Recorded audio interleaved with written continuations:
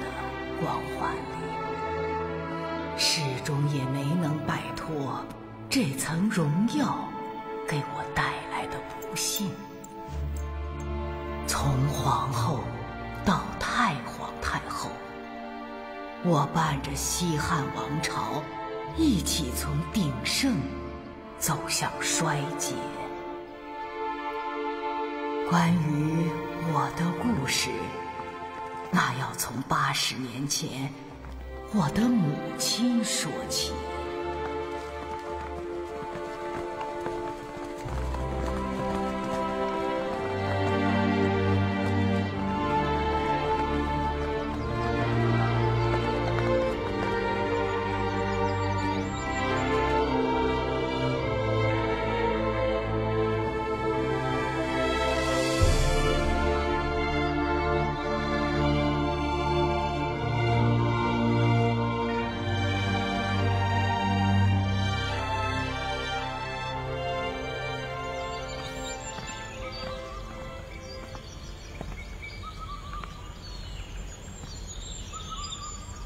所有人都到齐了吗？只有重芳阁的李美人还没到。只不过是一个小小的美人，竟然这样不懂规矩。她保养在身，奴婢已经派人去催促了。就算是有病，也不该忘了自己在后宫的本分和地位。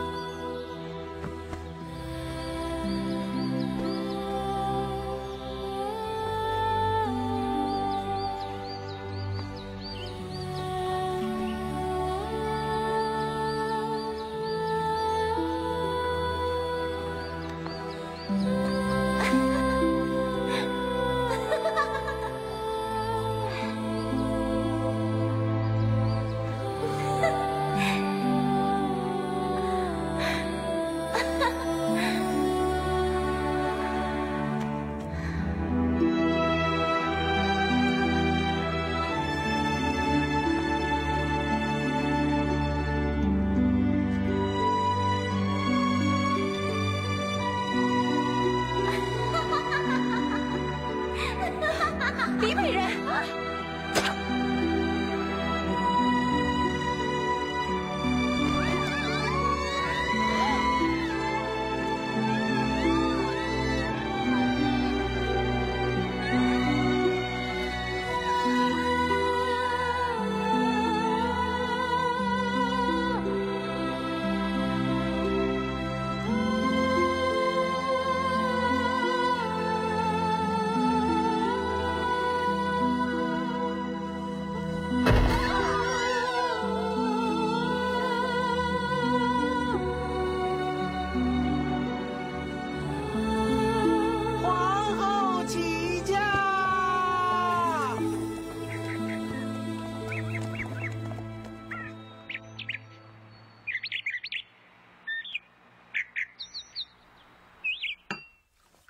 大人啊，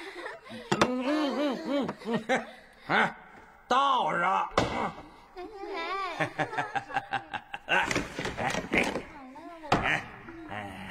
开始了啊，我先来。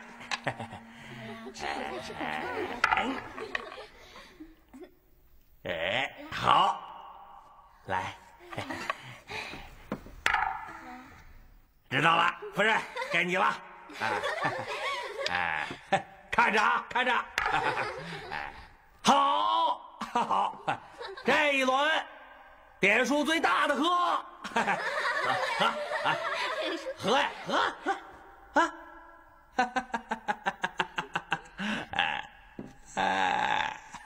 好，倒上，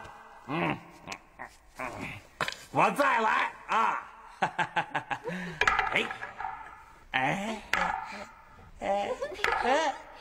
这一轮点数最小的喝。喝了，你输了就得喝，喝。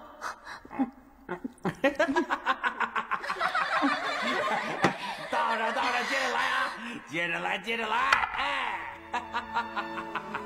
好。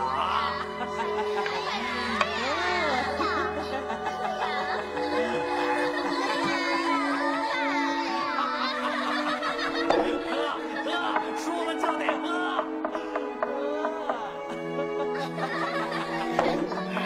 好，再来。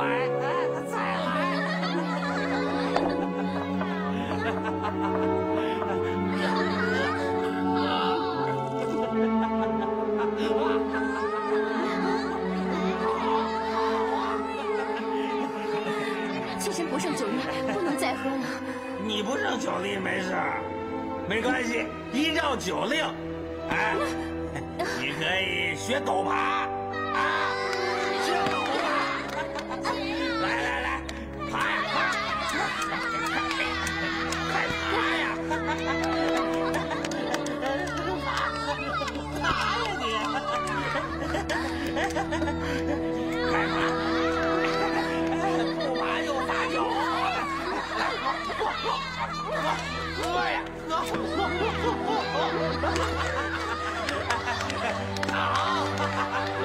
好，爬呀你！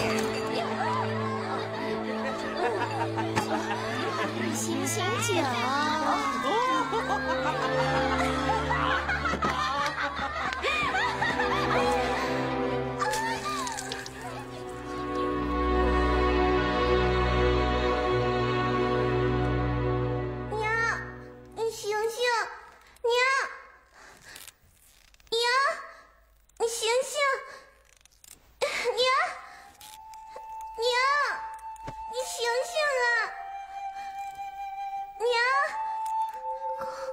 郑钧，娘，你不能睡，睡了就醒不了了。娘，郑钧，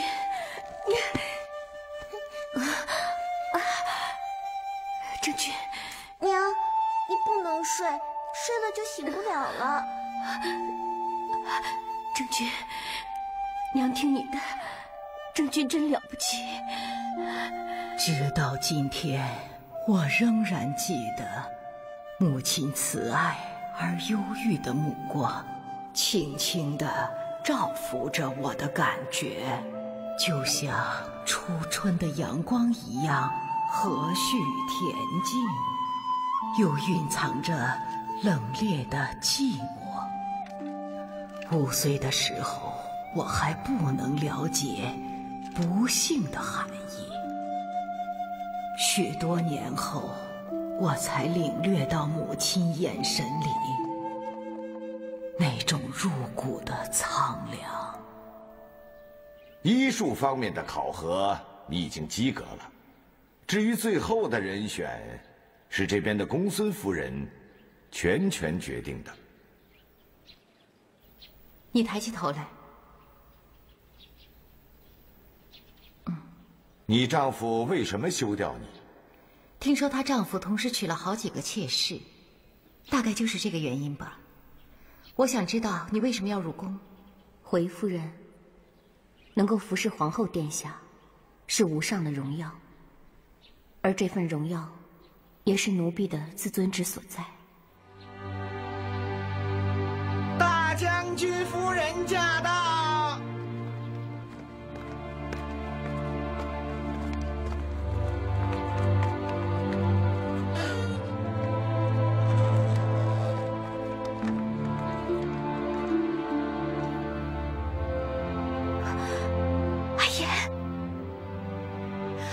阿照，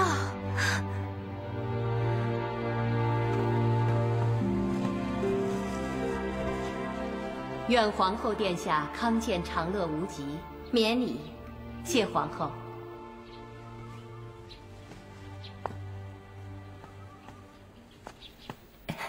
今日你觉得身子怎么样？有无不适？要常请太医来诊治啊，大意不得。承蒙陛下关爱。孤临产的日子越来越近。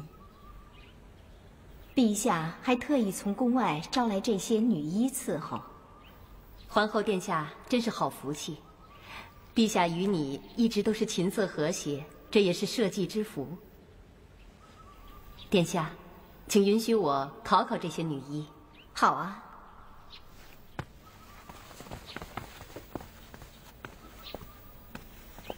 我也正想见识一下他们的本事。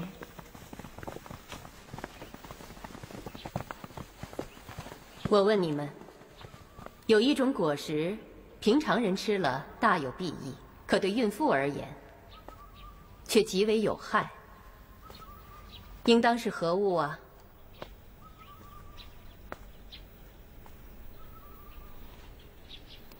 回夫人，是龙眼。为什么？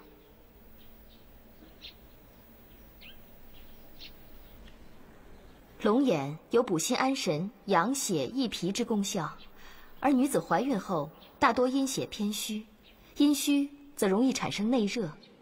龙眼甘温大热，因此孕妇食用龙眼之后，非但不会保胎，反而容易出现腹痛、漏红等小产的征兆。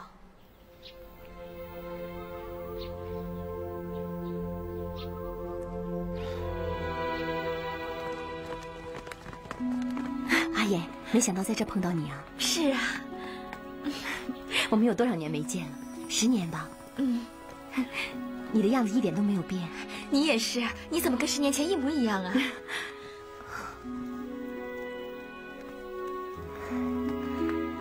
哎，你知道吗？我已经有3个孩子了。真的？我也有2个女儿了。是吗？哎，我们都是做母亲的人了，怎么感觉那些事情好像是昨天发生的一样？是啊，如果再能回到从前，该有多好啊！阿爷，你过得好吗？挺好的，丈夫对我和孩子都很疼爱。哎，你呢？过得好不好啊？啊？在我进宫之前，我丈夫把我休了。为什么？因为对他来说，我是一个微不足道的女人。阿照，别难过，我们现在进宫了，我相信我们以后一定会过得好的。怎么就这么点？小贱人，你个小贱人，打死你！拿这么点钱呢？小贱人，我打死你！就拿这么点钱回来啊！妾身才刚刚进宫，上哪儿弄那么多钱呀？这些钱也是妾身一点一点攒出来的，而且进宫也需要打点，这些你是知道的吗？我不管，没钱我怎么送礼啊？送不了礼，我怎么升官啊？你个小贱人，小贱人，这么多年啊，我才当了一个卑微的掖庭护吏，我不甘心。放着这么好的安池县的肥缺，没钱打点啊！你气死我了！我保证下一次一定多拿些钱回来。哎，不行吗？我保证，我保证。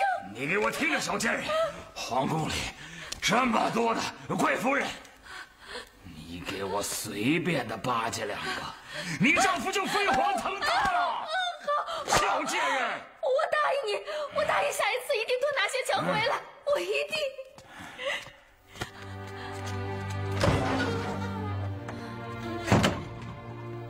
母亲莫哭，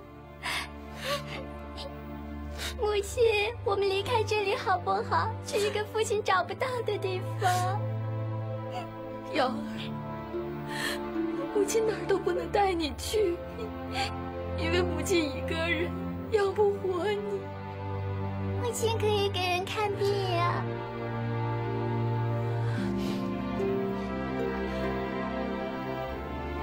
瑶儿，除非你父亲休了母亲，不然的话，母亲是不会离开父亲的。瑶儿会永远陪着母亲。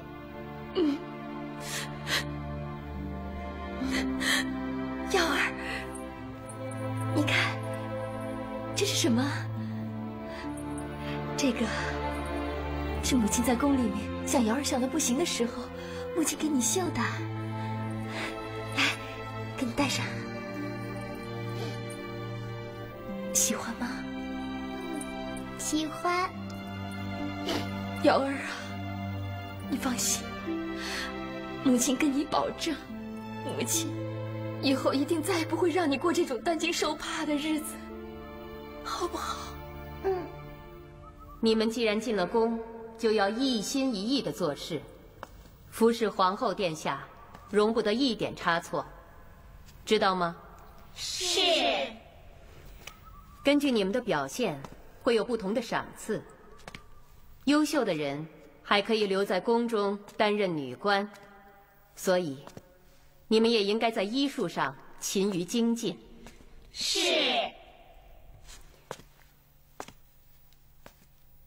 你们两个上次回答出了我的问题，理应得到奖赏。说吧，你们想要什么？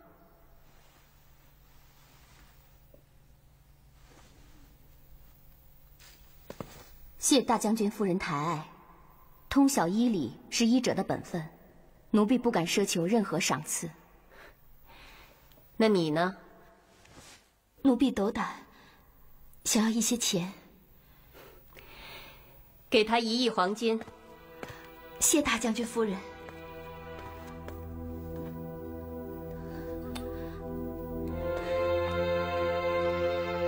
我的信条是，越是有胆识的人，越是先得到奖赏。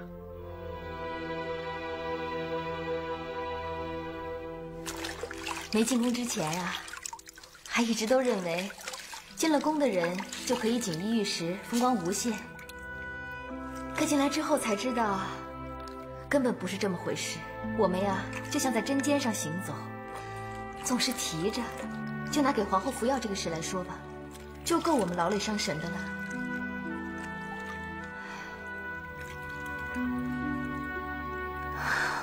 阿赵，你怎么了？没怎么，我只是被热气熏到了眼睛。想孩子了吧？有好几次宫中木修的时候，我偷偷地溜回了家，可是在家门口我却没敢进去，我怕一进去我就再也不想回到这里来了。要不这样吧，我可以替你去看看他们，或者给他们买点东西。哎，你可以做些东西，我给他们带去啊。啊，好啊，那我就做一些饼饵，你给他们带去吧。好。我说女人啊，除了可以依附丈夫和孩子，还有什么可做的呢？那你不觉得有人疼爱是一件很幸福的事情吗？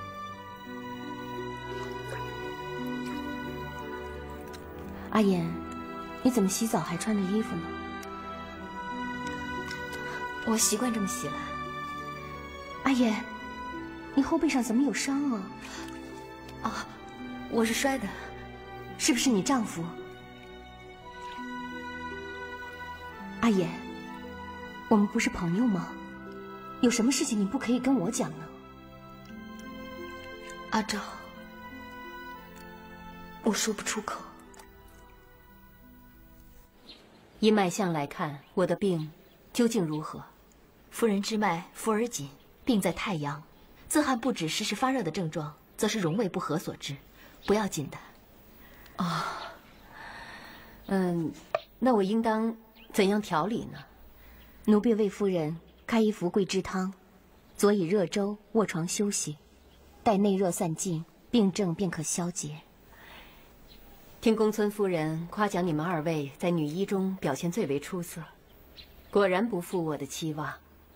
这次有劳你们了，一会儿我带你们参观一下刚刚建成的庭院。谢夫人。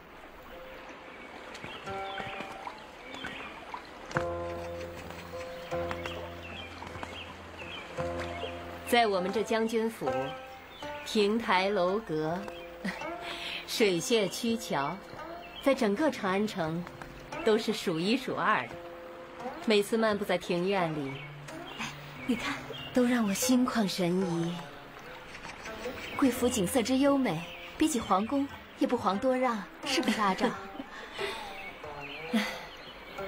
等你们到了我这个年纪，就知道享乐是女人一生中最需要抓住的一件事。这辈子，哪怕能有这花园的一角，奴婢也知足了。你认为呢？回夫人，奴婢只知道，弑君敬其事而后其实，享乐的事情，奴婢还不敢妄想。说的也是。哎，夫人，那位美人是谁呀？啊，那是我女儿，成君。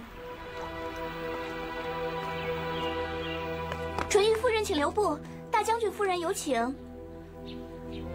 还有什么事啊？奴婢不知。要不我在门口等你。不用了，你先回去吧。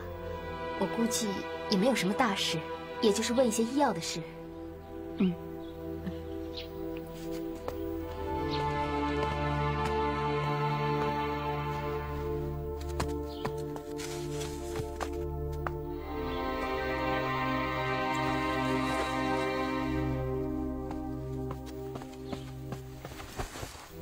拜见夫人。你们退下吧。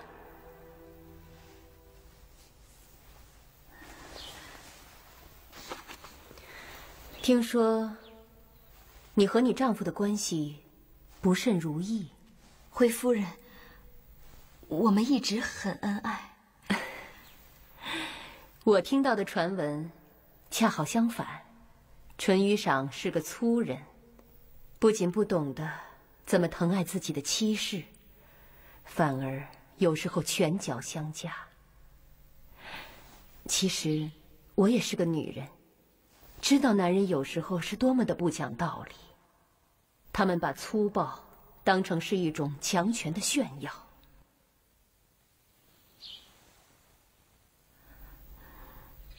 请夫人饶恕。我不怪你，不过作为过来人，我倒想给你一个忠告，请夫人指点迷津。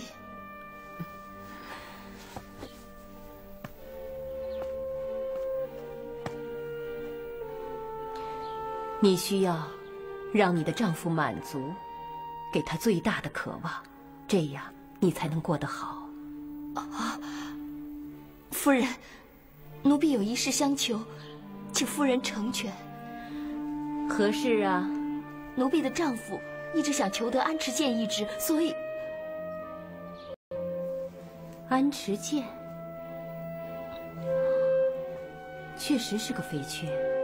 前几日我娘家的表亲还上门来求过这门差事。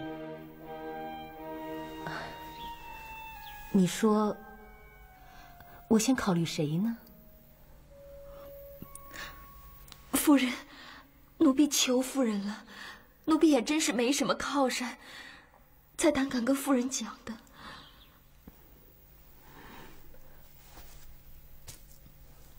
我明白你的处境，让人同情。我也很想帮你，可我也处在烦恼之中。如果你愿意帮我解忧，那事情就不一样了。奴婢能帮上夫人，那夫人尽管说呀，只要奴婢办得到，赴汤蹈火在所不惜。那好。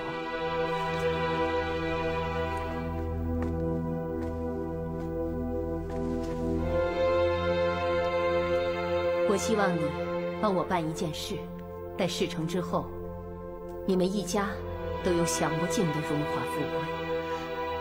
夫人请讲。我要你帮我杀了皇后。夫人说什么？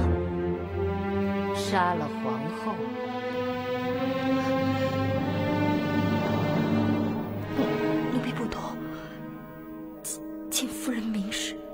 你也看到了，我有个美丽的女儿。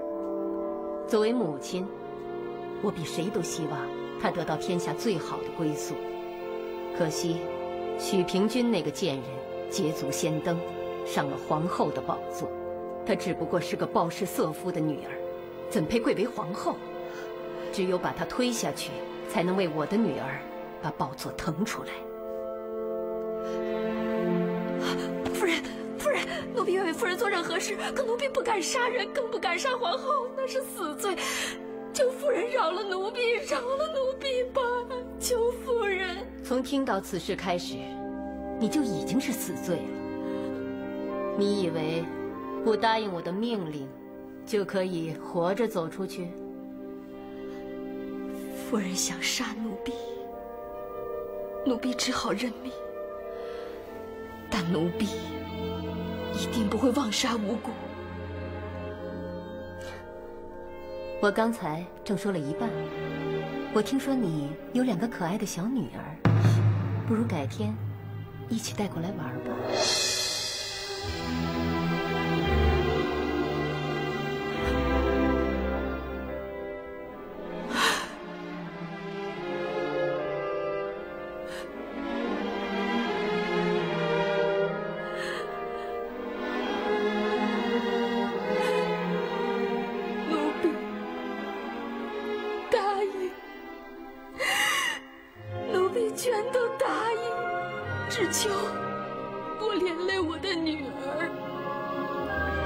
很好，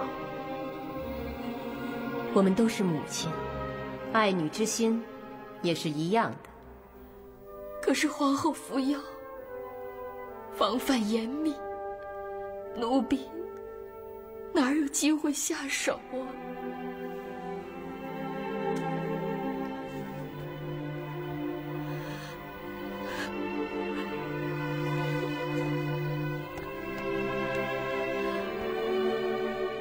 女人生产，距离死亡只有1步之遥。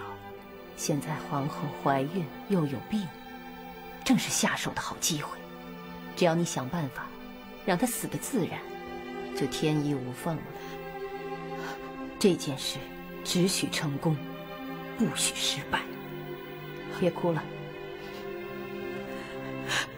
你现在可以告退了，以后你就是安池见夫人了。你说什么？你再说一遍。给你谋得安池剑一职。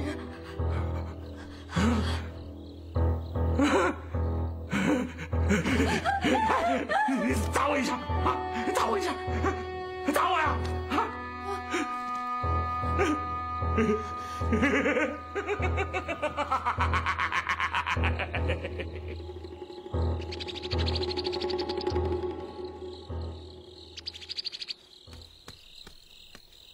娘，你为什么不睡？来，娘在想一些心事啊。什么事啊？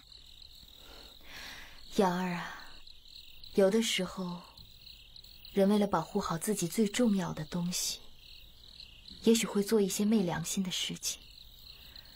可是如果你去这么做的话，你就会变成鬼魅了，知道吗？那是好事吗？没有好坏之分。可有的时候，你要不去这么做的话，就连生存的机会也没有了。为了瑶儿，娘变成鬼魅也没有关系的。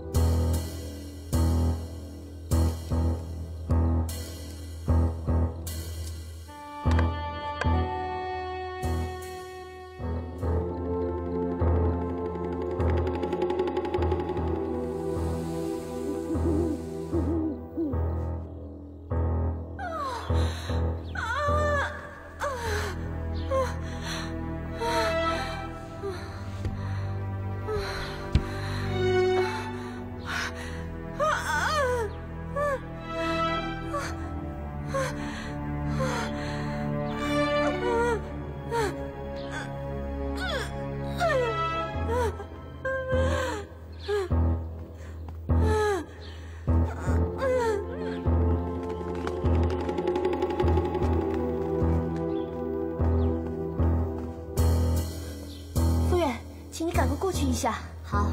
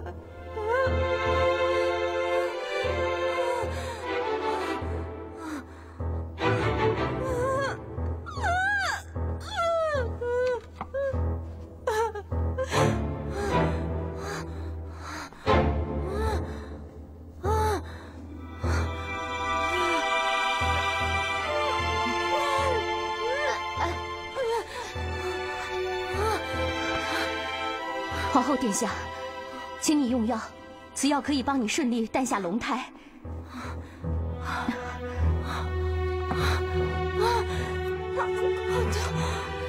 皇后殿下，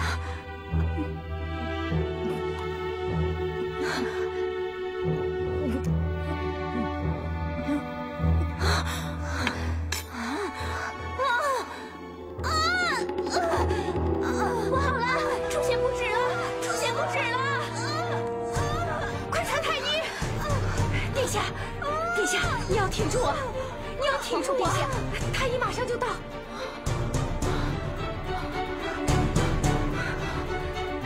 头好痛，水，拿点水，水！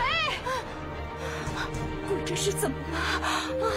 皇后殿下，现在五腑燥结，血脉奔张，恐怕是你不妨直说。怕是殿下和龙胎只能保其一了。若是男孩，他将成为大汉的太子。跟太子的性命相比，孤就如萤火般渺小。无论如何，替孤保住龙胎。皇后殿下，决心已定。皇后殿下，皇后殿下，帮我救救我的孩子。皇后殿下。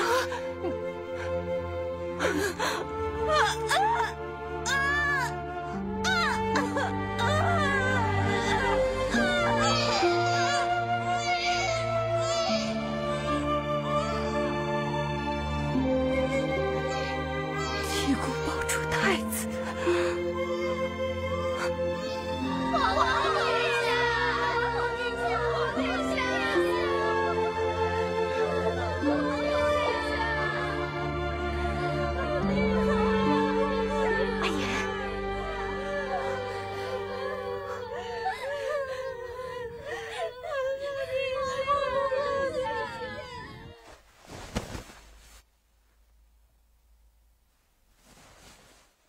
陛下，皇后洪氏，普天之下，同放悲声。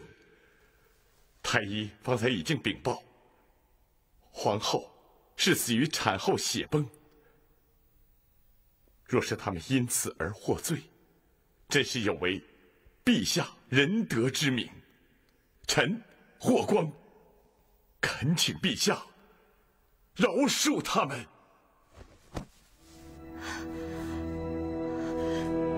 这是名贵的葡萄锦和散花绫吗？一匹就价值万钱呀！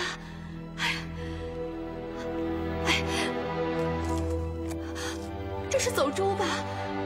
这可是西域的无价之宝啊！这都给我了。你的见识倒不错，这些东西足够你们一家下半生衣食无忧的了。谢夫人，你真是我们家的大恩人。夫人，奴婢还有一事相求。你还想要什么？奴婢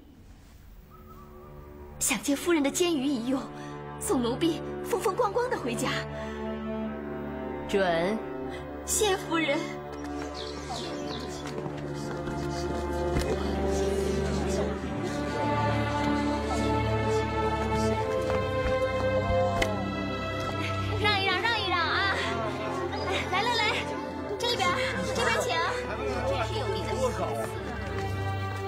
这边。哎，放那边。快！往里抬！哎呦！相公！哎呦，夫人呐！哎呀，多亏夫人。我想请问一下，安池涧怎么走啊？哦，在那边。多谢啊。来，乖，去那边玩吧。啊。哦。阿照，刚才是你的2个女儿吧？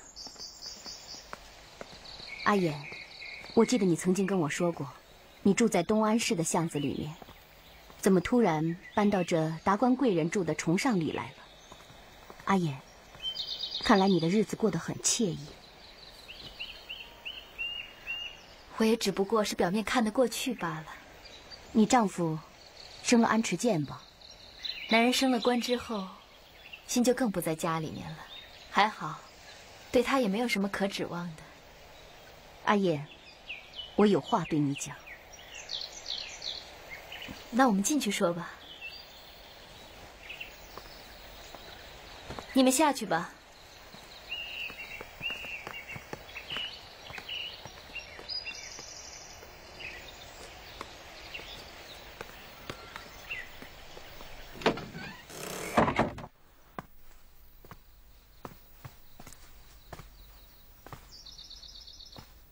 阿衍，皇后，是你下毒毒死的吧？阿昭，你怎么会有这么可怕的想法呢？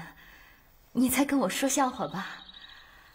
如果不是，你为什么不敢正视我？阿昭，难道连你都不了解吗？从小，我连一只小小的蝼蚁都不敢踏足，我怎么可能去杀人呢？我也不相信，昔日那个善良的阿衍会变成这样。直到我拾到了这个，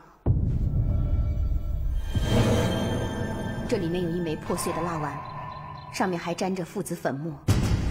你我都深知，附子粉能置产妇于死地。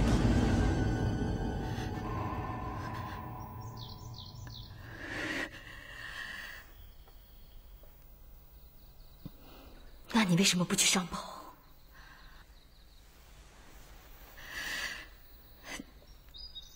既然你什么都知道了，我也不用给你辩白什么了。厅堂的东西，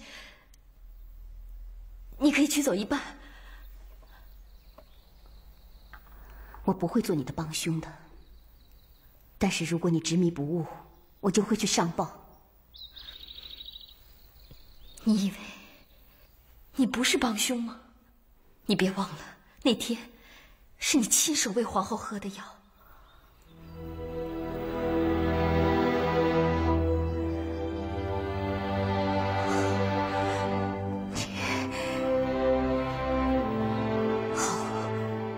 就算我做了帮凶也好，我也要把一切都说出来。我不会像你这样昧着良心。不要逼我，不要逼我！阿衍，